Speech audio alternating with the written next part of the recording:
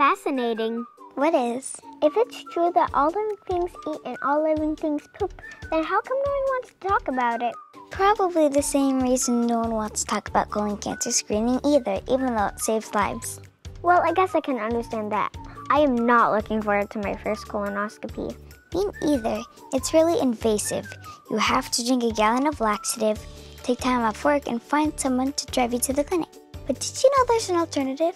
It's called the FIT test. Ugh, I hate tests. This one's easy. It's a simple test you do at home. You lay down a piece of paper on the toilet, poop on it. Ew! Collect just a little bit of the poop with a special stick, put it in a little container, and mail the whole thing to a lab. There, they'll look for tiny amounts of blood in the stool that would indicate a problem. You can send poop in the mail? Yep. And here's the thing. If people understand they can do a FIT test instead of colonoscopy, more people will get screened. How do you know? Well, this lady did a study about it.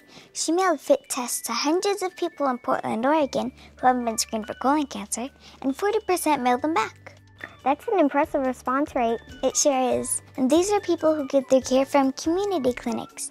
Many of them are minorities or uninsured. Their rates are typically pretty low.